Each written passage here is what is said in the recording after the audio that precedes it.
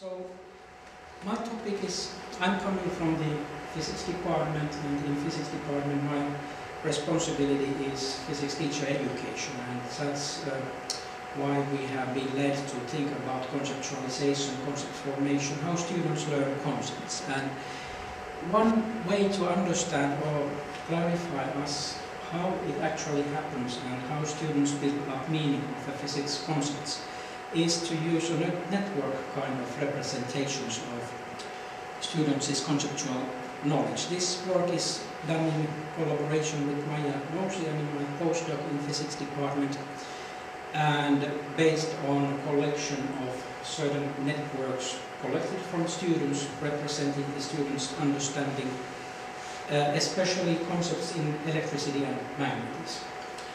And there are some resemblances of this kind of thinking with what Timo just presented about formation of meaning of concepts, the linguistic nets, networks, semantic networks. But there are also some differences which are mainly due to certain practical approach on the problem. What we need to do is to understand the practice of students' knowledge building. And this means that several things can't be done very rigorously. We need to simplify certain things. And as Timo mentioned, there is a big difference what we can do by hand, what we can do by machine. And here we have combined manual interpretation. The human interpreter has interpreted many things in student reports, student expressions. Then we build a network and try to figure out how actually students link these concepts they are studying as a network and as a holistic network. So the problem of interest which we address is how teacher-students actually construct their declarative knowledge of physics concepts. You can understand that this is very important for the teachers, because teachers need to be able to explain these things to students, to give a verbal exposition of the knowledge he or she is teaching in a classroom. In a sense, good teacher is good making logical arguments, making coherent arguments, presenting the conceptual material in verbal way. Well, if we think physics concepts, especially let's take for example the concept of electric field, which we have studied to some extent. Very often the students think that electric field, for example, can be defined in some way, that there is a kind of dictionary definition for the electric field, or we can give a short sentences which clarify what electric field actually is. But as already Thomas Kuhn mentioned, that physics concepts, probably not any other concepts either, are not like this. The concepts got their meaning or get their meaning from the context of using these concepts. There is a certain space, a certain context where these concepts can be applied, and concepts can have a different kind of projected meanings in different kind of contexts. And this is sometimes very difficult for the students to understand. There is no simple way to define a physics concepts. No more electric field than electron or concept of mass. We need to know a certain set of examples, exemplars, where this concept can be applied, how it can be applied. It's not only declarative knowledge, it's also procedural knowledge, how to use the concepts. But this, of course, raises the question or problem how to get access, how students think about the concepts. And in this study, the context is third and fourth year university students, pre-service teachers. In a teacher education course, duration is 7 weeks. We have 2 of such courses focusing on the physics conceptual structure and how concepts evolve in physics for the purposes of teaching physics. And they do a certain set of semi-structured tasks where they do concept mapping and also write study reports about how they think physics concepts can be introduced and how they get meaning, for example, to certain experiments or certain models.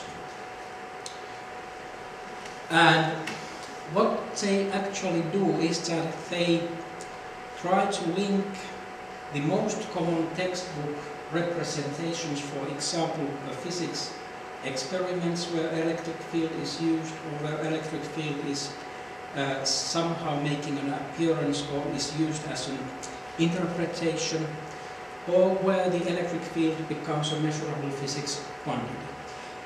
And similar thing with a certain mathematical models the textbooks presents, how electric field can be used in different problems to explain the situation and what properties in a certain phenomena electric field explains and clarifies. And then gradually building a network of different experiments, different models, also different mathematical definitions and conceptual definitions. The students build up a network which gradually becomes more extensive and extensive. And in a simple sense, the more extensive this network becomes, the more things the students can link with these concepts and more meaning these concepts attain. Of course, now very important thing in this way of doing things is that the students must be able to justify the connection. If they think that, for example, let's say electric field is somehow connected to a certain experiment, let's say Coulomb experiment, they need to justify their thinking. They need to carefully say what kind of statements, knowledge claims they are making. What is measurable in this experiment? How the measurements are interpreted so that it justifies these knowledge claims. Actually, we have resolved 4 steps of different epistemic levels how the students need to justify their thinking. So if they can't do it, they can't represent the connection. So in a sense, all these connections are to a certain degree epistemic justified connections. And this seems to make a big difference between the students.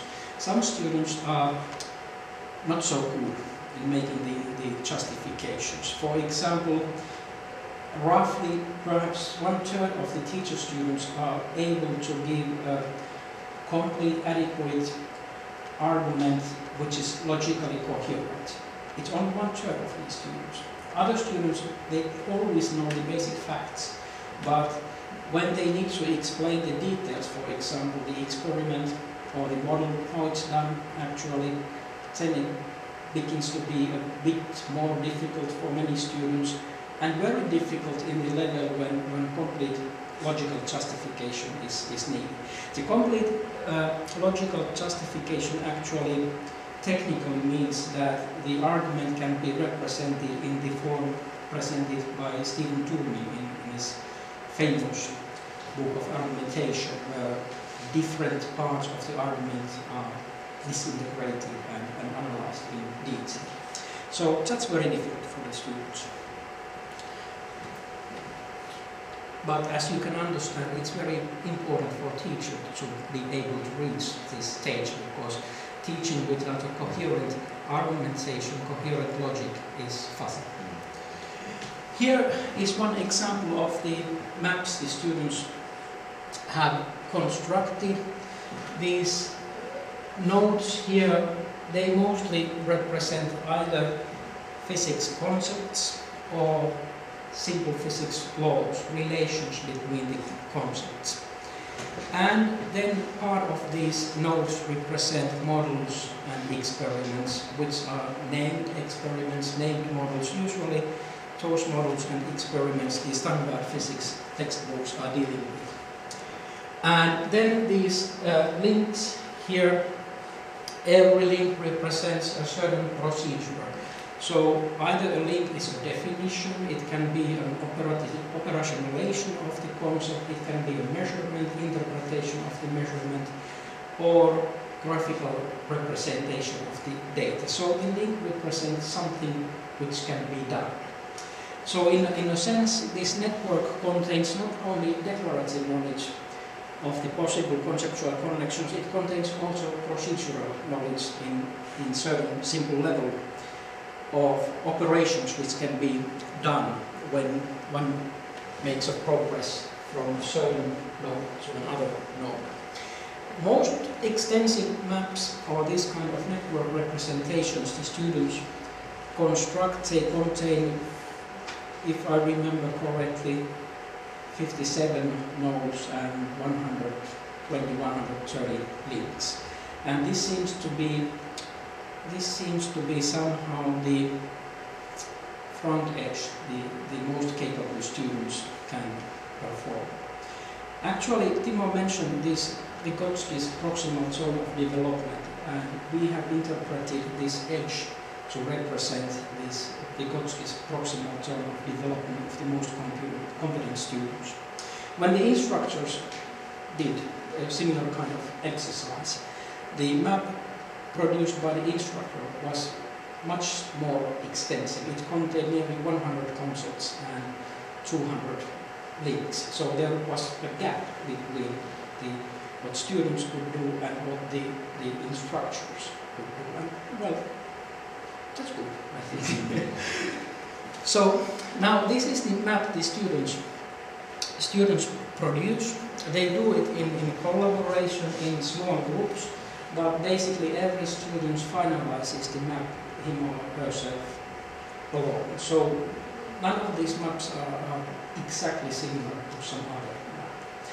And when we started to do this kind of exercises some 10 years ago for the first time, one problem was to tell which representation is good one, which representation is not so good one, what kind of differences there are in the representations, because just by simply looking at these maps, it's very difficult to make any difference between different maps. You can see that yes, they are different, but in what way different? It's difficult. And that's why we gradually tried to find ways to quantify more analytically what is actually represented in this kind of maps.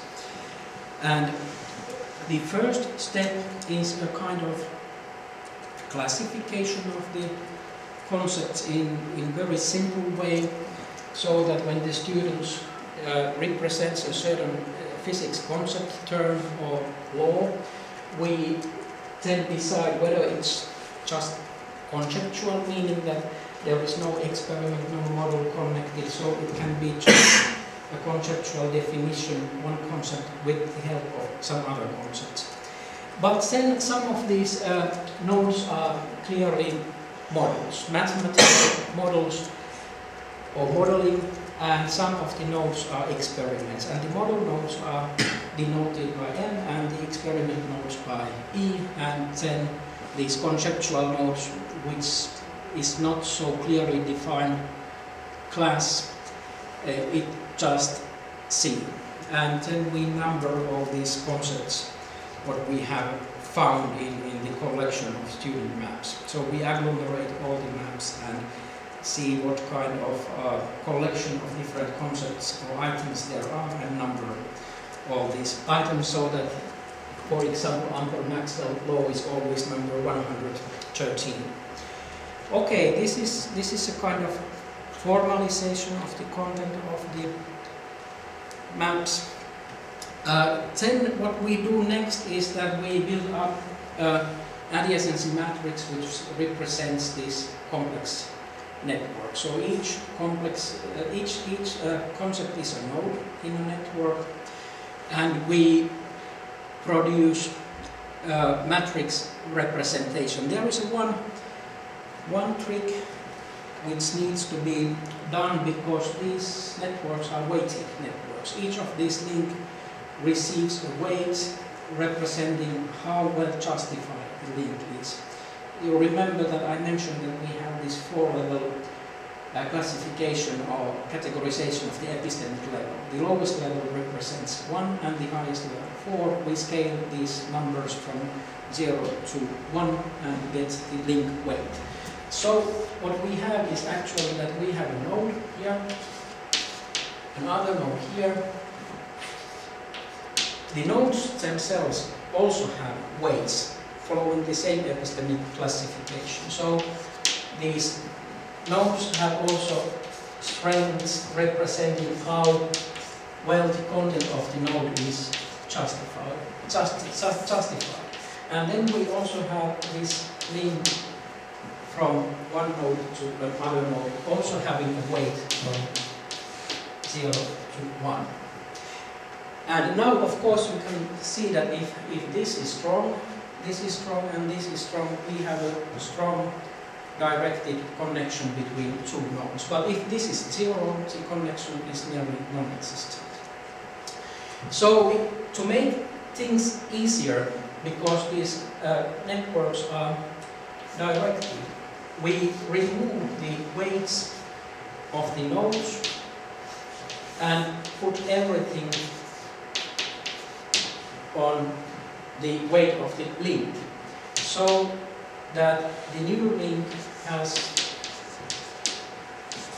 a weight which is a multiplication of all these weights in different items or entities in this original network. This is done for the simplicity because it's a bit cumbersome to deal with networks where nodes and links are weighted. It's easier to handle weighted networks. And then we produce the adjacency matrix, which represents all possible links between the nodes. Well, now when we have this adjacency matrix, we can take the initial network, have a tag on each node. Each node have a tag, whether it's conceptual, model, or experiment. And we can split the network in subnetworks, either containing only conceptual elements, either containing experimental elements or model elements, and see how these connections keep changing when we take one of these tagged subnetworks. And then we are ready to actually define or make more clear what concepts in the student networks are the most important concepts. If we think about this requirement that concept should have a meaning which is well connected to other meanings in the network, one very obvious way is idea of coherence. For example, the science philosophers dealing with the coherence theory of knowledge have suggested that these cyclical connections in a conceptual network or belief network is a sign of certain kind of coherence between the concepts. This is only one possibility.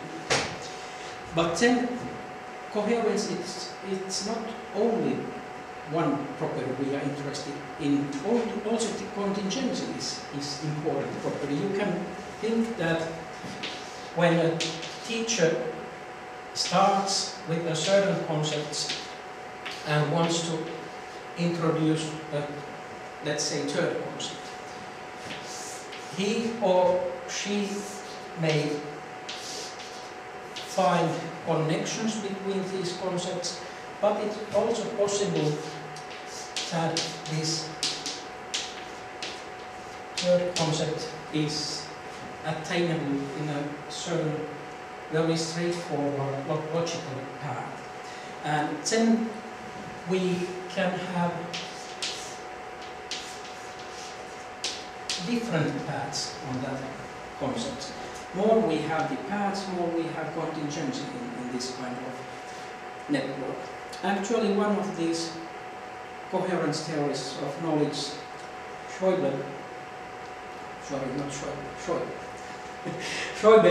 Schäuble has claimed that typical characteristic features of the scientific knowledge are actually coherence and contingency, more or less in this sense. This is a huge simplification, but still it contains some notions of how scientific knowledge needs to be connected. So we take this coherence and contingency, so that coherence is a kind of cyclical measure, contingency is a kind of branching path measure for the structure of this network. Here some formalized examples of these reduced idealized networks when they are, as network theorists say, spring embedded, meaning that each of these links is imagined to be a spring, and then the total energy of the system is minimized, but the total entropy of the system is maximized, so that the tightly knit part of the network is in the center of the network. It gives a kind of visual idea which part of the networks are interesting and important. Okay, but now going to measuring these kind of properties of coherence and contingency. Of course, one reason we choose these measures is that we can operationalize these measures by using the network theory. We can count all these possible paths between different nodes. It's the first line over there. And it counts actually the connected nodes. And if we select, you see here is the index P, Q. If we select same indexes, the diagonal part of the adjacency matrix, we get the cyclical parts. And now, when the length of the path increases, first we have the paths of length 1, length 2, length 3, and so on and so on.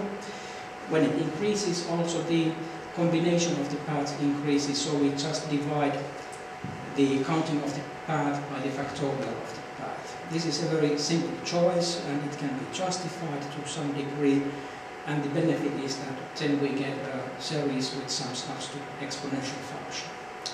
So the nice property of the model is that you can quite well define an exponential of the adjacency matrix and do the counting in well-ordered mathematical way. Then the line in the middle represents the cyclical paths,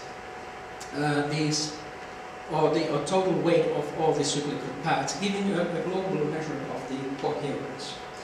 How coherently a certain node is connected as a part of the whole network. And this last one is measure of this branching part for the contingency, giving a measure of how contingent a certain concept is in the given network. Now, both these properties need to be important if the concept is of importance, and then we just define a geometric average of these two properties and call it the importance, and can then do ranking of the concepts in the student's network on the basis how important a certain concept in the network is. The importance ranking is very commonly used in bibliographic measurements, where a certain article or its importance, for example, is measured on the basis how well it's cited by other articles. So in a sense, this is nothing new to define such an importance measure. But then, if you now think what we have here, we have transformed a single student network to measures of importance. Let's say that it has 50 concepts. We have 50 values for the importance of each 50 concepts. And we have actually a vector of dimension 50. Now, if two students happen to have exactly same importances for each of these concepts, the networks are similar to the degree we are interested in the similarity of the network. But this never happens. There are only certain concepts which are more important than the others, but it never happens so that the vectors are so close to each other that, for example, taking the ordinary cosine cosine criteria for the similarity of the vectors would produce anything intelligible. Then what we did is that, well, we taught how to generalize this cosine criteria, and fortunately mathematicians have this nice construct of p-norm, which is a generalization of the ordinary norm on which the cosine criteria is based, but now you can tune it by using a different values of p, so that those concepts which have an importance close to 1 are given more weight. And actually this stabilizes in a certain values of p, so that when p is from 4 to 8, the results no more change, and we get a nice representation of those concepts which are the most important ones, and the similarity comparison can be based then on this p-norm. How it looks like is that, well, perhaps some first preliminary data. There is the degree of the node, how it is distributed, and here is the importance of the nodes, how they are distributed. These are important concepts here, and we need to pick out these concepts. Here are some examples of these important connections in different cases, and here is a kind of plot which shows where we find these nodes. For example, node 28 has a very high contingency in many of the networks. It also has a very high coherence in many of the networks, so apparently it's a very important concept. But this looks very messy. It's difficult. It contains all the information, but it looks very messy. We need to represent it more conveniently. And this is what we did. This is kind of spectrogram or fingerprint of each student network, so that one student network is represented as a stripe here, and darker the dot on this stripe, the higher is the importance ranking of the concept in that network. And then you can see that in many of the student graphs, concept 27 is always important, also 83, and so on and so on. But there is a lot of variation in these individual networks. But this helps to figure out where the similarities are and how we can recognize the similarities.